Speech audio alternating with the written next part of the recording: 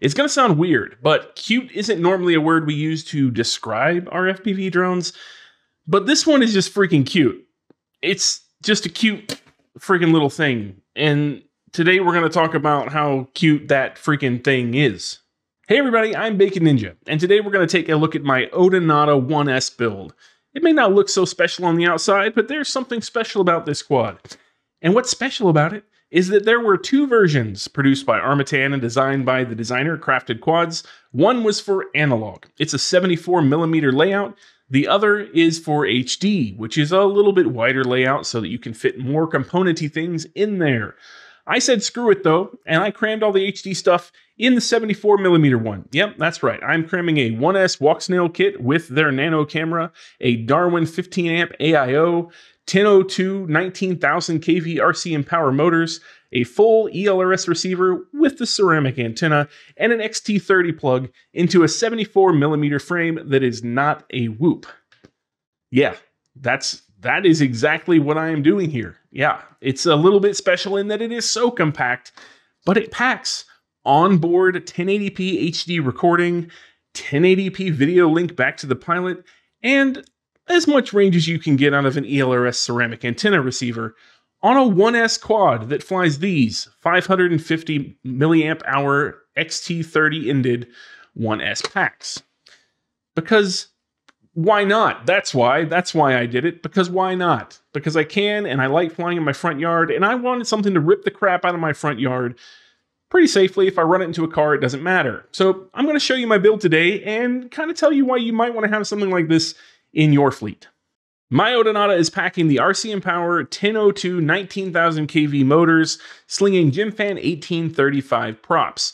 So this is a pretty small prop size for a quad. This is something that you would actually see on something like a 75mm Tiny Whoop. In fact, I use the exact same props on my HD0 Mobula 7, which is a 2S quad, but I'm running on 1S for this one. So we're talking about Tiny Whoop props on an open prop top battery mounted frame, which is actually a lot of fun, but I'll show you later what it flies like. And to power those motors, I am using a Darwin 15-amp AIO without built-in ELRS in this case, because it was actually just really hard to get the built-in ELRS one, and it doesn't have a ceramic antenna on their ELRS board.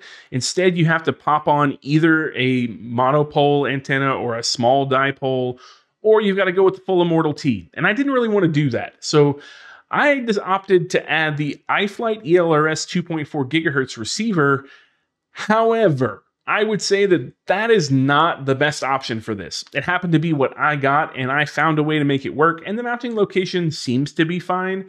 But that tower antenna on there just makes me feel like I'm going to pop it off at any point. Now, I have not popped it off. If you wonder about how long they last, if it's placed in a reasonably good spot, which mine is, it is above the stack, right next to the top plate, well out of the way of where most crashes are going to happen. And in fact, the battery kind of sits over the top of it in most cases, which is probably not the best for the signal reception, but it seems pretty well protected and it works out. Now, if I were going to do this again though, I would probably go with one of the flat ceramic antennas and get a whole different brand of it, because that was not what I was expecting to open up. See, when I looked at the iFlight page for this receiver, it looked like it was a flat antenna. There are just renders, no actual pictures, and when I got out of the box, it wasn't. So I built it with it anyway, because like everyone else, I can't afford to buy two.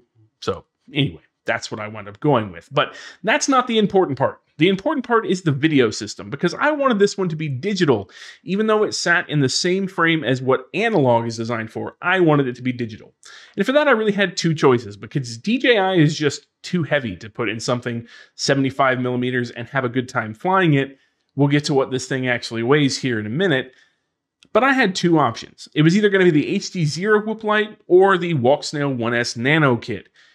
And when I looked at those two things, I've enjoyed flying both of them. I have quite a few of both of them, but I decided that I wanted the 8 gigabytes of onboard 1080p recording that is offered by the Walksnail system, because I wanted to take some 1080p HD recording of flying this quad without the need for strapping anything to the top of it. So I went with exactly that, the 1S Avatar Walksnail kit from Ethix with their nano camera, just the V1, there is no V2. It just worked out really well. The problem's there. The antenna is actually pretty hard to find a mounting place for. And the camera kind of runs into the stack. So you can't get a whole lot of angle out of it, but I'm not a super high angle pilot most of the time, and I'm getting probably around 15 degrees. Haven't actually taken the time to measure it, but it is totally flyable, and I'm not too worried about it. I did have to print some different camera mounts because the camera mounts that come in the box are made for a very specific camera, and it's not really a box even either. It's more of a parts bag that Armatan sends to you, which is perfectly fine of a frame this size. But I had to print my own, so if you're planning on putting a Walksnail kit in yours, or even the HG0 Whoop Light kit, just remember you're probably going to have to print your own standoff mounts for your camera. But at the end of the day, who cares about what all I crammed into it, other than the fact that it's just really cool you can have digital storage on board this to record your flight footage. Anyway, beside that point, the next point is about gravity, because you're going to ask me, how much does this sucker weigh? Yeah, it's small, but man, you packed a lot of crap into it. I did. It weighs 46 grams dry, 47 on a bad day, but 46 grams on most scales that I've tried it on dry. Now the pack is another 14 grams, so we come out to somewhere around 60 to 61 grams, just depending on how the scale feels at that particular moment.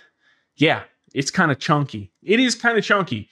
I will give you that. Totally is. But I will say, my Mobula 7 HD0, I run the same props on 2 S packs, and this flies better by far than that Whoop because it's open ducted. Now I could probably yank everything out of that HD0 Whoop, put it in a different platform, and cut a whole lot of weight, and it would fly even better. But let me just show you this flight footage here so that you know that it actually does fly, not like a small brick or like chunk of a brick. What do you call a small brick?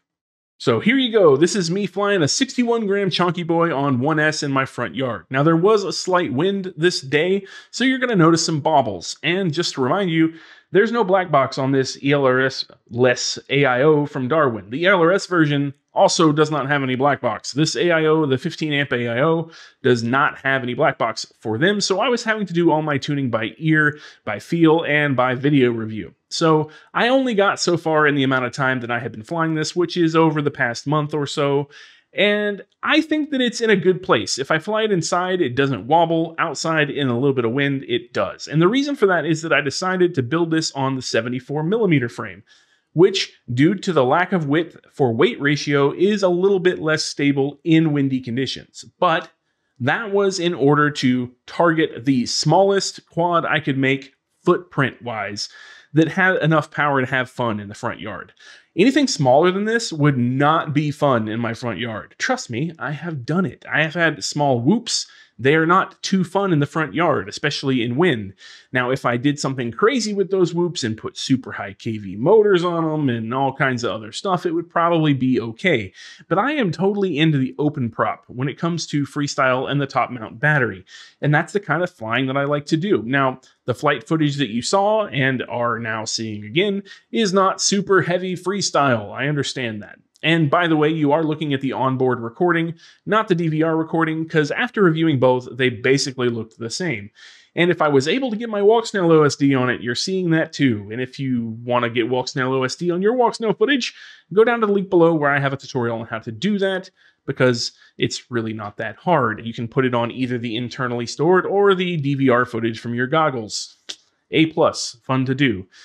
Anyway, you've seen it fly, so you know the thing can fly. And it flies pretty well, given the fact that I was in probably 15 mile an hour wind. That's a pretty average breeze here with a small form factor quad. That is technically overweight for its size class. Even though I'm running 19,000 kV motors, I could be running higher kV motors, but then that impacts the next thing we're going to talk about, which is flight time, because I know a lot of you out there want your little micro quads to fly for very long periods of time. I am not that concerned with flight time, to be honest with you. I'd rather have 20 of these and 2-minute flights than 6-minute flights and have a quad that flies just not freestyle-y fun. So I'm not that person, but what I will say is that I kind of geared this build because I knew it was going to be a little overweight. I geared the KV down a tad so that I could get more efficiency out of it. And that means that it's not as good at freestyle as it could be, but it's also just perfectly fine at doing it when I feel like doing it. In fact, I got an inverted yaw spin just fine with this thing. just to prove that I could. But when it comes to efficiency and how long the flight times are, on a normal 550 milliamp hour 1S pack, I can get pretty solid 3 to 3 minutes and 15 seconds of freestyle fast flight, low to the ground fast cruising if I want to, but having the throttle pinned pretty far. If I want to back off and just cruise and play around, I can get 4.5 minutes out of it. I think I could probably push it to 5 minutes if I really wanted to, if I was really laying off of it, just maybe exploring a park or flying around between trees or something at not super high speeds. I think I could probably get close to 5 minutes. So the reason I built this build in the first place was just to be able to step out my front door and have a crap load of fun, regardless of what the weather was like. Whoops are too affected by wind for me, because if I walk outside on any given day, my wind is normally at least 15 miles an hour, if not 30, 35 miles an hour. Now, I'm not saying this quad will do well in 35 mile an hour wind, but I can promise you it won't get pushed around as badly at 35 miles an hour in the wind as a Whoop would. It won't fly as terribly. It won't just choke and fall out of the sky because the wind's pouring over the ducts too quickly. A ducted quad will do that sometimes. I just don't live in conditions that would allow me to fly ducted whoops outside and have any real fun. So I built this thing to counteract that and to have a top-mounted battery, because that's just the kind of center of gravity that I like to fly. The kind of tricks I like to do, the kind of flying I like to do is conducive to having a top-mounted pack. And if you're interested in it too, I am going to have a link to my webpage where I have a full build spec sheet of all the parts I used, all of the weights and measures of this thing, some pictures so you can get some reference, and I will eventually have a wiring diagram and a tune there. Whenever I get settled on the tune, it'll be there too. So the link is in the description below to my webpage where you can find those things for yourself, because you may want the same thing. I feel like everyone should have an army of little drones to fly. Maybe not an army, but at least one little drone that you can walk out in your backyard or your front yard and just throw out there with a small pack on it that's not menacing. Your neighbors will give no craps about you flying, and be able to rip up the front yard to the best of your ability. My front yard is not the best front yard to do it in. As you can see, I got cars in the way, I got bushes in the way, there are no obstacles, but it's still pretty fun to go out there for 3 to 4 minutes at a time and just rip a little pack on the Odonata. And yeah, I'm going to call this one the Odonata, because it's not a HD frame. It's stupid, but it's what I'm doing. I have made the decision. And what has allowed me to make this decision are all the lovely patrons who funded this build. 100% of what was put together here came from patron sponsorship. So thank you very much, patrons, for allowing me to do stupid things so that I can play in my front yard and show you what that's like. Because at the end of the day, we're all just kids playing with toys. And yeah, that's a whole lot of fun. This toy isn't very big, and it doesn't cross the boundary of not toy. Some of our quads do, but that's exactly what this one's here for. So thank you, patrons, for sponsoring all of this so I could show it to everyone else out there. And yeah, if you have any questions about the build, feel free to head over to my Discord, where I'll be happy to answer them for you if you just hit me up on the Discord or in our Discord server. There are a ton of people over there who are actually very, very, very helpful. And, you know, I'm just going to put this out there. Someone in Australia helped someone overnight 2 nights ago with a major problem, and they actually got the quad in the air today, and it worked wonderfully. And I am just so happy to see things like that happen.